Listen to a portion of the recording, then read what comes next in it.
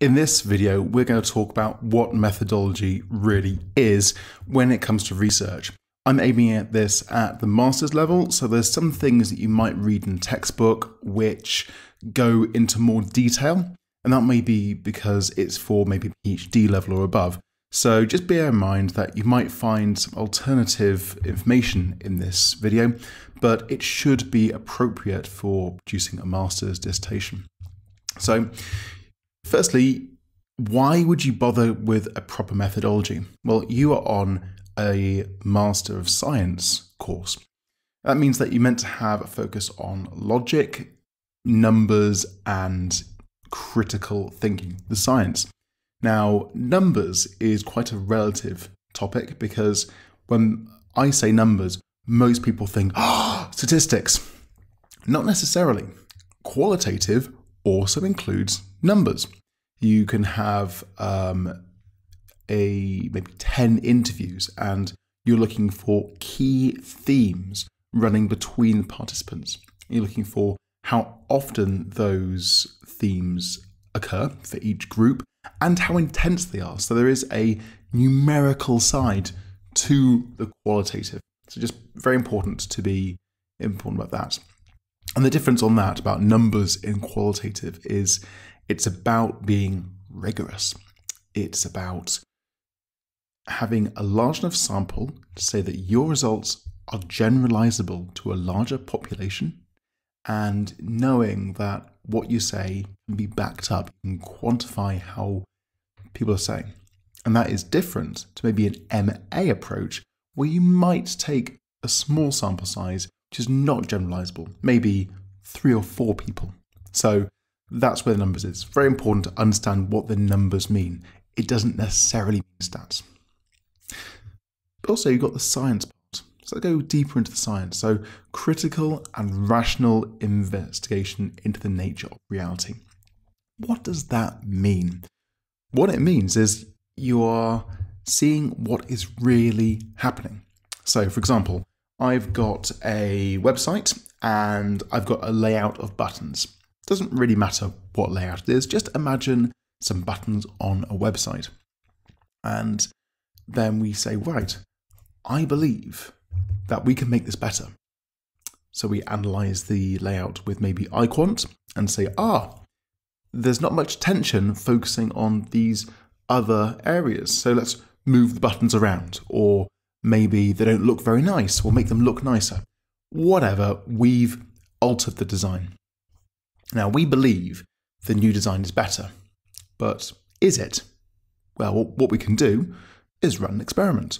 We get a certain number of people to use the first original design, and we get a certain number of people to use the redesign.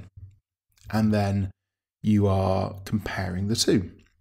The obvious way to do this could be in stats, because it's about maybe the measure we care about is reaction time, how fast people are using it, or whatever, a quantitative measure. So you could get enough people, probably 200 is enough in this perfect world, and you could run a t-test between the two and see on this measure we've got, such as task time or errors made, whatever it is, that number 2 really is better. And that is different to saying, I've got a layout, tell me if you like it. Now, the second one, saying, tell me if you like it, that's not really working out what is better and why. Whereas the first thing about having maybe a t-test, that really is getting into, is this really better? It's critical. But that's not really the full story. You can go further, which is you've got to be doing something with purpose, not just making a pretty layout. It's saying, we're doing this kind of layout because. Now, it could be something as simple as because when we put the buttons in this arrangement, iQuant puts lots of attention on all of them, whereas in the original one, there's not much attention on anything. So the nature of reality part could be that when people look at all buttons, then the usability is better. That could be the idea. So having a purpose behind your design. So I said before, you can do qualitative. Absolutely. So you could have another redesign. Let's say we're making like a magic mirror in store, and we've got one design produced in whatever way, which is focusing on efficiency. The whole thing's been designed to make your shopping super efficient. And the second design is designed to make everything very enjoyable, very hedonic. Remember, I spoke before about hedonic and utilitarian motivation. So you've developed two magic mirrors based on a theory, based on two sides of a theory. There's a hedonic one and a utilitarian one, a functional one and a one which is enjoyable. You can get people to use it, maybe a small sample size, maybe 12 people for each mirror. Could even go less, maybe, let's say, 8 people per mirror could be okay. So we've got 16 total. And we get to use it, and we can observe what they're doing. We could measure things like task time, could measure things like errors made. But what we'd really want to do is sit down with them afterwards and talk through what they felt, why they felt it, what they were trying to achieve, where it would work, all those kind of interview-ish questions. And then you're looking to see what themes occur in the interviews. And then you say, well, are the kind of things people are saying about how they're thinking, feeling, and reacting different in that really enjoyable one compared to the really functional one? Also, where are they similar? And that tells you something about how people react to magic mirrors designed for either enjoyable or function, right? So you're understanding that's something deep, right? So that's the sciencey part. You can have sciencey part qualitative, you can have sciencey part with numbers. The second part is research-based. So what you're doing is you're generalizing what you found to a wider audience. Could be the UK, could be the whole world. Now, if you want to generalize to the UK, you need so many people, because you take a random sample of all the people in the UK and they represent the cross-cultural society. That's probably going to be quite a lot of people because society is very diverse. So we could say university students. Okay, that's a lot more generalizable. If we had 10 university students in Loughborough, I reckon their opinions are pretty similar to 10 university students in Bristol or Birmingham. But they wouldn't be generalizable to students in Shanghai necessarily. Even if you say, I'm going to use Chinese students. Well, the Chinese students in Shanghai probably studied in the Chinese education system. The students in the UK, they have spent at least some time in the UK education system. That might have had an influence. So you couldn't generalize the Chinese students. Also, China's a very large place, so that's getting to very different. Someone who's born and raised in Shanghai might have a very different perspective than someone from the grasslands of Gansu.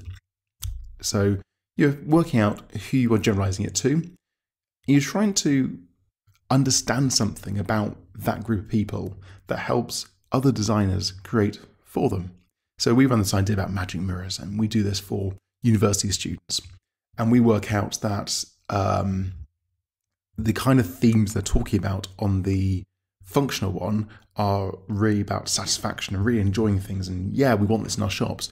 Whereas the themes about the enjoyable magic mirror, it's all about, it's very nice, but actually I wouldn't use it.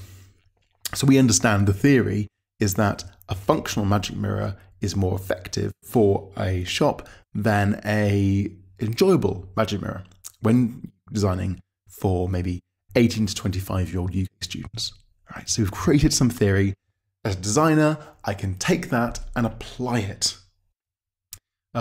Rigorous, it's about doing things properly. So when you're running an interview, you're running it properly, 30 minutes to an hour. You're recording it, transcribing it, running thematic analysis maybe. You're being repeatable. People know what you're doing and it's got a purpose. And obviously, this is a unique project to you, so the methodology you use will be unique. And the better the methodology, the better the MSc part. So what is good? Well, open, honest, and welcome to scrutiny. What does that mean?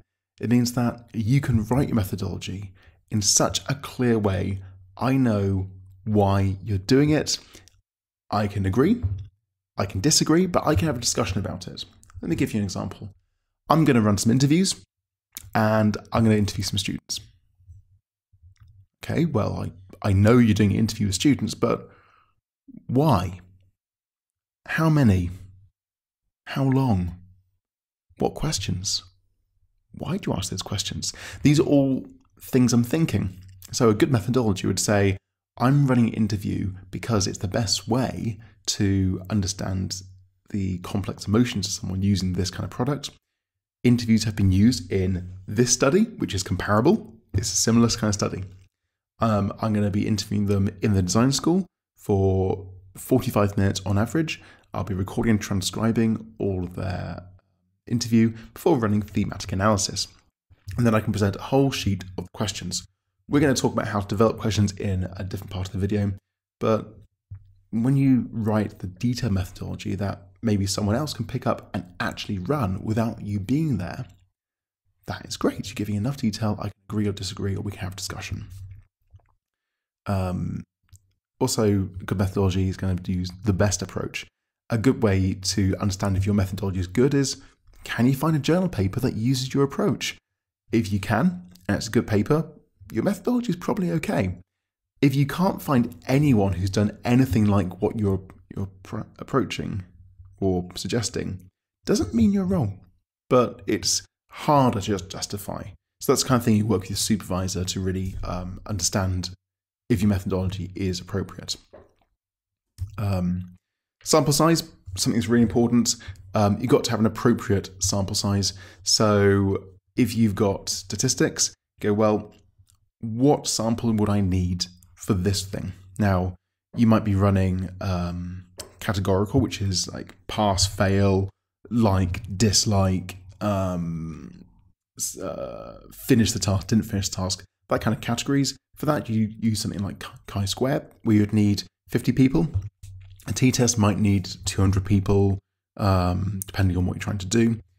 Something like cap measure agreement you can do with less. It really depends what you're trying to understand. So make sure that the way you analyze data has the right sample size.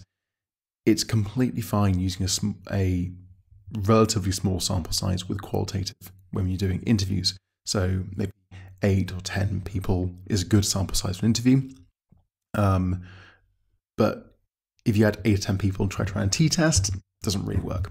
We're going to talk more about the appropriate data analysis in a bit. So just bear in mind, choose the right sample size for your methods. And also being critical. Now this is something called spurious correlation that I absolutely love. And it's when people look at data and look for correlation. Correlation is when one variable increases and another one increases in a similar way. So this picture, we've got the amount of mozzarella cheese people eat and the amount of engineering PhD awards given. And there's a 95.86% correlation. Super correlated, you can see it's there. Now, what does that tell us? We've got data. Does that mean that the more mozzarella you eat, the more likely you are to be a civil engineer? Probably not. It's probably another factor, which is the more people there are, the more mozzarella will be eaten, so the more civil engineers will be in some population. It's just coincidence. So be rigorous. When you've got an outcome, ask, why might this be? Don't just go, well, I've got correlation, therefore causation. Or I've got a difference, therefore whatever. It can be critical. Really think about why things are going. And when you've got good methodology, you have good science and it prevents making mistakes. It's really important that you trust your supervisor. They are there to support you. Ask them questions. Show them your work. Even if your work is partly done, even if you've got big gaps, you don't know how to do something, show it to them. Ask them questions. Ask for their advice on where to go find the answers. That relationship, asking them, is super critical on developing methodology. No one is expecting you to just go away, make a methodology and hand it in. It's go away, start methodology, show it to supervisor, ask for advice, work with them, go away, improve it, come back, have another discussion. Trust your supervisor. Super, super important. And then in the next section, we're going to talk about actually developing it. And that's going to be thinking about research questions, decide how you collect your data, decide how you analyze data, and then choose the right sample size, and then define the settings. That's the way that I would approach creating a methodology. There's no hard, fast rule in that.